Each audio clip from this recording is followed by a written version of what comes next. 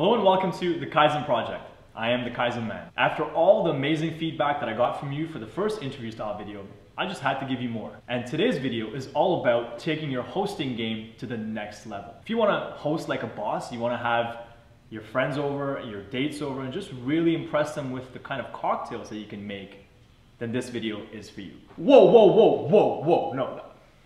Okay, I know some of you, when you hear the word cocktail, you think sugary, fruity, high-calorie drinks that just make for bad hangovers, right?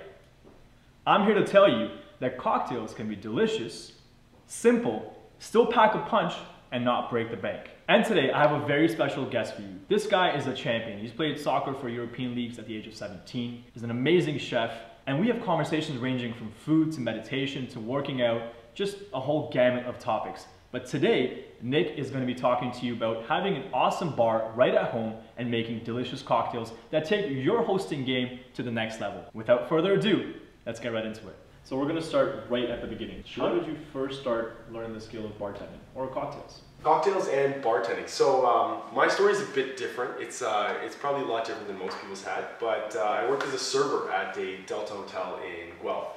And one night we were basically hosting this big concert that they have, the Hillside Festival that they do in Guelph. And all the bands came to the hotel after, on the last night of performing.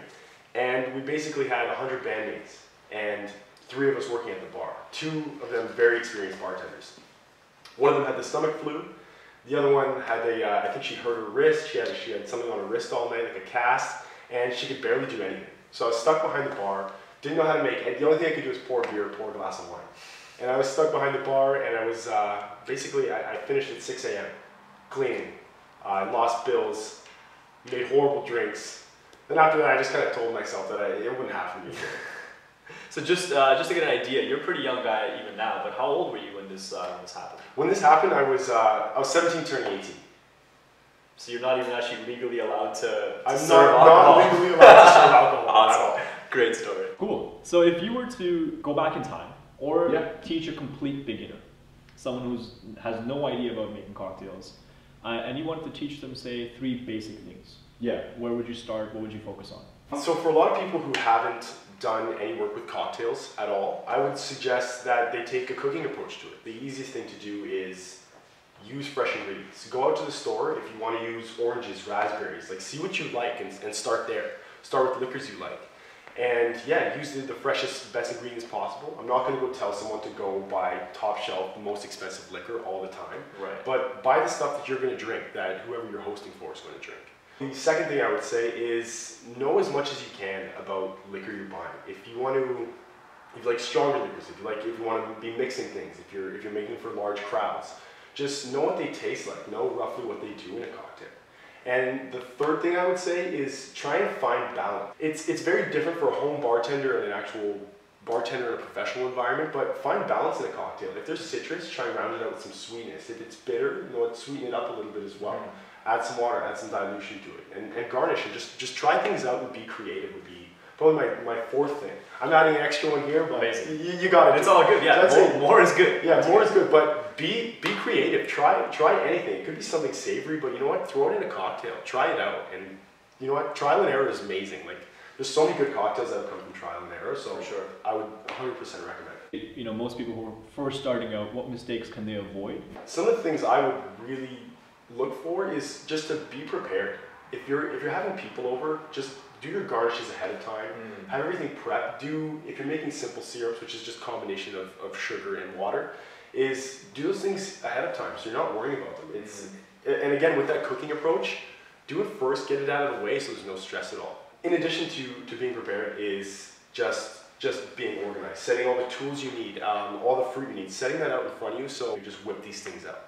The third thing I would say is to stay clean. It sounds like an easy one, just clean up after you, but keep a cloth around and just as you go, keep cleaning. Wash down glasses, polish things, right? It's from an aesthetic point of view, it's also nicer. Be prepared, stay organized with what you're doing when you're hosting especially, and the last one is just stay clean as you go. When you were first starting out, what did the process look like of you actually learning the skill?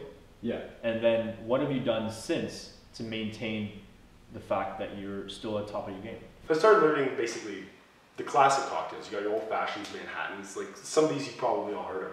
I started with those, and obviously there's variations on these, but the way I approached it was, you go online, and I was looking at YouTube at this time, and reading cocktail books, and YouTube to learn, really? who would have thought? Who would have thought? Kaizen man. And yeah, so I started learning from that, then I started picking up books, and I only really got passionate about bartending probably 2 years ago. So before that, I just wanted general knowledge so I could go into work and be comfortable behind the bar. Now I'm actually passionate about it, so you start making things at home, you start learning more, and just like knowledge is power really when it comes to bartending. And how has bartending impacted your life, or how has making cocktails impacted your life? It's really the social aspect. I think it's fun, a lot like photography. There's an artistic avenue you can kind of take with it, and I always wanted to be a cook growing up. So this was kind of the middle ground between being creative, using your hands to create something, and having someone in front of you that you can interact with, being the guest at the restaurant, or even when you're hosting at home. Even if we're social people from birth, or just if we were raised that way, I think it still makes you step outside your shell and just kind of test yourself in social situations. Yeah. And I think it translates the exact same if you're having people over your home, because that's why you host in general. You try to make everyone have a good time. So I think it's fun to test yourself and try these things out that you wouldn't usually. There you have it. I hope you enjoyed that as much as I did. And I definitely recommend that you try this at home. And when you do, share your pictures or your videos and use the hashtag the Kaizen Projekt. That's project with a K. You can find links to Nick and myself in the description. Leave a comment, share the video, and subscribe to the channel. Until next time, it's the Kaizen Man. Cheers.